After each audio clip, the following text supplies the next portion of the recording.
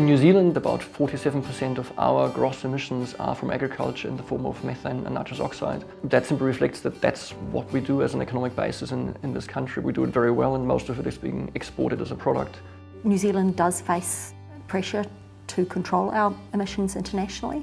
We're going to face some sort of target. It was Kyoto, but it'll be something different going forward, and we want to do that in the most efficient way that we can. The government has indicated that they want to reduce emissions by about 50% by the year 2050. If half of our emissions are from agriculture, then clearly agriculture has to be part of that.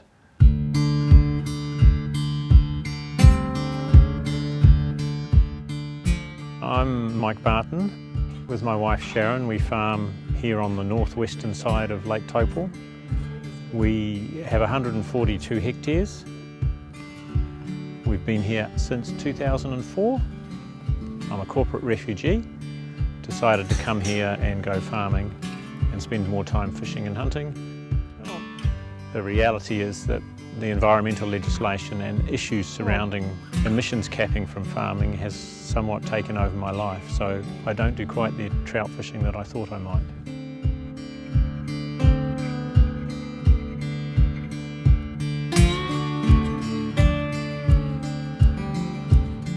About 30% roughly of all agricultural emissions is in the form of nitrous oxide.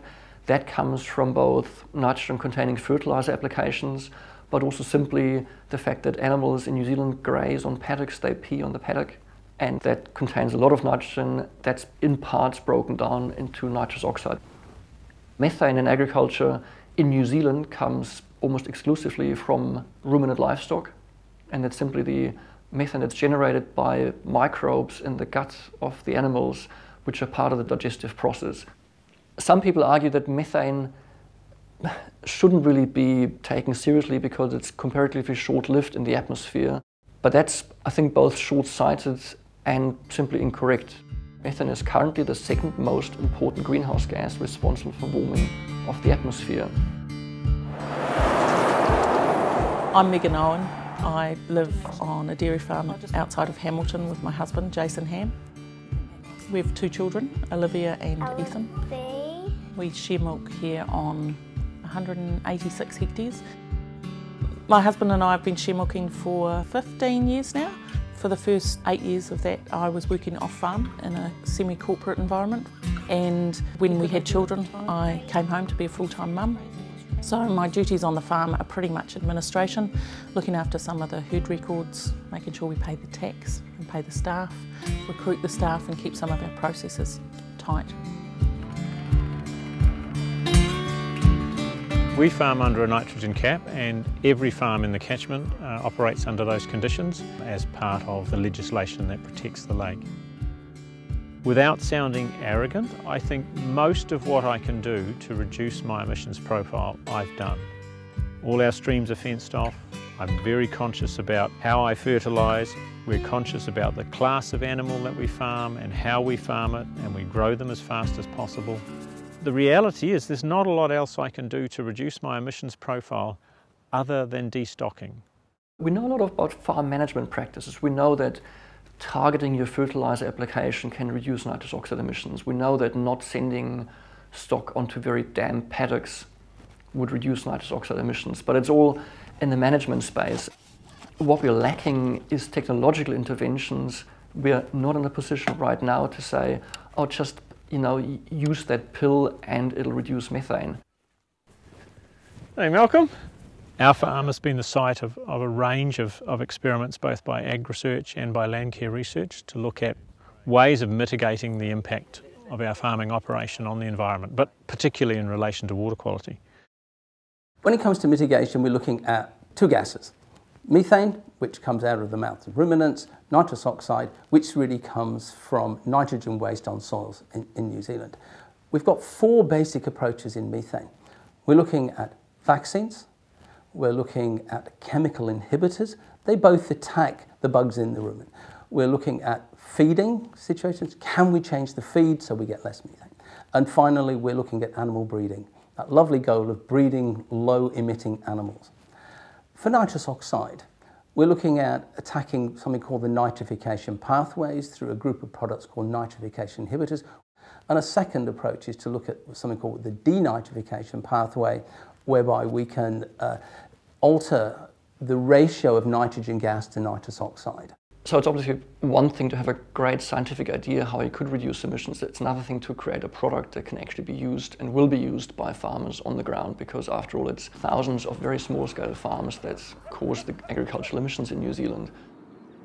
For some of the mitigation strategies that have been mooted, farmers don't have the skill base and they don't have the confidence in themselves or the system to make it happen. And I think that's one of the key things, is that farmers, when they know that it'll work and they see their neighbour making it work and they get the confidence to do it themselves, they'll do it. But if there's a lot of cost involved, they won't. We personally don't use nitrogen inhibitors on the farm because the cost of applying them and getting the equipment is 100% on us. It doesn't make sense for us to do that. This question of technology adoption by farmers is an interesting one, because I think as an industry we would very much pride ourselves in being one of the most agile and responsive industries in the world. I think from a farmer's perspective what's really crucial about mitigation is that it's stuff that's going to work on farm, it's farm ready. I don't buy into the argument that farmers won't take up technology. What they won't do is take up technology that has an adverse effect on their bottom line, or where the regulatory regimes that surround that technology are still uncertain. You have to remember farming is a really long-term business. So if I'm going to bring about change on my farm that will reduce my environmental impact, I need to know that the regulations coming from government or from regional authorities are also operating in the same time frame as me. We're foolish if, as a nation, we are just going to say, science will solve all these problems. We're talking about organic biological systems that have their limits. And I think we have to accept that. Sometimes people get really hung up on the technology. They sort of say there aren't technologies available now, we should wait because there are these new technologies coming through. It'd be great if they come through and they're marvellous, but there's actually really a lot we can do right now. Even in New Zealand, although we can talk about on average our efficiency is extremely good, there will be considerable variation. Now that variation gives you scope for improvement. New Zealand has lots of farmers who are aware of climate change and aware of water quality issues and are doing some amazing stuff right now. If we could get all farmers in New Zealand just doing the good practice that's already happening in a lot of places, it would make a massive difference. One of the key things is to be able to give farmers something that they can measure their impact in. It becomes something real then, so all of a sudden we're keeping score. People like success and farmers will try and emulate success. So if you can show them this is what success looks like and this is how you get there, then that's a really powerful way of making sure that those farmers go out and can convert the masses. A ripple effect. You will always have a tail end of people that don't want to change, and it's just making sure that that tail's as small as possible, and that if average becomes good, we will have such a huge impact.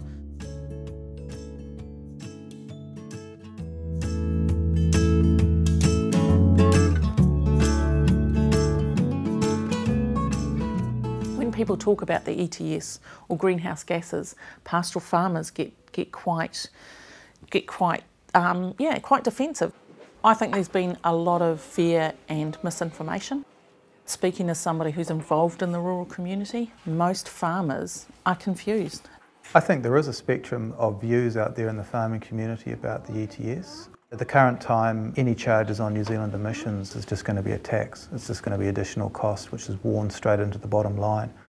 If somebody comes to any business in New Zealand and says, hey, we're going to tax you an extra 30 grand a year, the farmer will do what every business person will do. They will either try and cut costs, which is pretty hard for them to do at the moment, or increase revenue. And the only way they know how to increase revenue is increase production. Farmers will just dial up the palm kernel truck, or they'll intensify and put more stock on, which is not what you want. I mean, I'm an economist, so I love incentives, but not even I am stupid enough to believe that if you set a price and let things rip, that that's actually going to solve all the world's problems. This is a really complicated biological issue. For any policy to be effective, it has to seem fair to people, and particularly when you're dealing with 40,000 farmers, you can't have them all opposed to you and make a policy work. And you're going to have a better policy if they've been involved, because they'll be able to point out the problems and they'll be able to identify opportunities that people in Wellington are not going to have thought of. If you want something to change behaviour, you need somebody to actually who understands the business to make sure that what you're implementing is going to change behaviour, because you might actually be making a situation worse. The costs of reducing your emissions profile are significant. Within that context, it's very difficult to get people to change behaviour voluntarily. So you're going to require legislation in order to bring about that change. But we have to be very careful as to how we implement that legislation, because the farming business model is stressed or is under tension now. A confrontational type approach where farmers feel that the government's coming to get them, or people are attacking us, is never going to be helpful. If you step back from that debate and look at global climate change and the challenge and in some cases the opportunities that are there, there's actually a lot more space for collaboration between industry, government, scientists, consumers, environmental groups and so forth. What we're really trying to achieve here is a complete change in the way we run society. And I don't mean that in a scary way, but that there is a role for changes in every aspect of our lives. And that's not something that government's going to tell us how to do. We're going to work that out from below. It's about universities, it's about iwi, it's about sectoral groups, federated farmers, and it's not just national, it's regional levels, and it's community and local levels. We need to look for little continuous improvements that can be made at local levels, and that requires communities sharing ideas and working together, and farmers leaning over the fence and talking about, have you tried this, have you tried that? People look to their rural community for validation. So you might get a really cool idea from outside of your community, but actually you're going to pick up the phone and you're going to talk to your neighbour or your brother-in-law or someone to actually bounce the ideas around and say, well, is that right for me? If we see it brewing from below and a kind of peer-to-peer growth of information and sharing, then that will make it a lot more sustainable than if it's something coming down from a central policy platform. If you have the concern and the capability, and then you have the incentives coming from policy, the whole package will work much better because people will actually respond to it. If we want to have conversations around environmental impact of farming, we have to engage the consumer. So we've got to take this debate outside of the sphere of the farmer and the regional authority, and we have to get the consumer involved. We started 12 months ago trialling the idea that consumers might be interested to pay a premium for meat that was produced in a way that protects the lake. We kill beef for that market.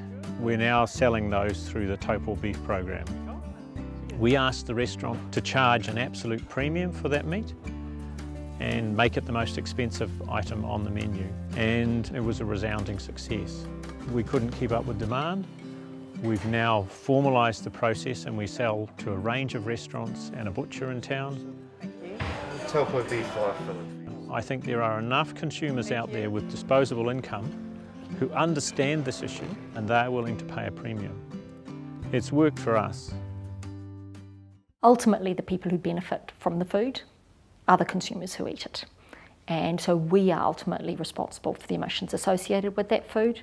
In the really long term, if there's regulation in all the countries, the prices and the costs of controlling the emissions will automatically flow down to consumers. In the short to medium term, we need consumers to understand that their food is associated with emissions. Because of our credibility in terms of agricultural research, and because of our credibility in terms of food safety, we're perfectly placed to start a process of defining what I call the emissions profile of food. So over time, you're going to get the consumer driving behavioural change in farms. One of the most interesting questions here is, in 20 years' time, is the consumer in Shanghai going to make food purchasing decisions based on sustainability issues, because that becomes the key driver for New Zealand. The strange thing about climate change as an environmental problem to regulate is that it's global. So we have to think not only of how we mitigate within New Zealand, but how that fits into a global system. And in the global system, we're moving to a population of 9 or 10 billion, and all those people are going to need to eat. We're not simply looking at reducing agricultural emissions. Yes, they are part of the climate change story, but they can't be divorced from food security issues. This is part of a global package, which makes it much harder to understand. But if we're good at producing food, and we can do it in a low emissions way, we should be producing more food, not less food. We're the only developed nation in the world that relies almost entirely on agriculture for our export income. We can't afford to subsidise agriculture or subsidise the price of food for environmental gain. We have to find a solution. And I believe that the place that we occupy gives us the perfect opportunity to understand these issues more deeply and then model them for other jurisdictions and other countries around the world. If we are still at the forefront, then not only will we be able to sell our goods better, but we'll also be able to sell our ideas to the world in terms of how to solve the issues. Clearly, if New Zealand is the only country that ever does anything about agriculture, nobody is better off and New Zealand is worse off. So that's not the point of it, but the point is to demonstrate ways and points of engagement for other countries to achieve a long-term reduction in agricultural greenhouse gas emissions. All of that has a major benefit for New Zealand in the sense that it's recognised as somebody who promotes environmentally responsible farming. I think the idea of us being global leaders is relevant to farmers because they like to lead the world. For us to lead, it comes back to that being able to quantify, you know, how good are we? If we want to say we're leaders, we need to be able to show that actually this is the world's best. New Zealand has a history of leading in policy initiatives and policy development. And we did it in fisheries, we did it with our Reserve Bank, we did it with taking off agricultural subsidies. If we can create a system that really works and that is supported politically and that is robust and stable, then people will want to copy us. And that could be a really significant contribution to the global effort on mitigation. And that's something we could do within our lifetimes in a really visible way.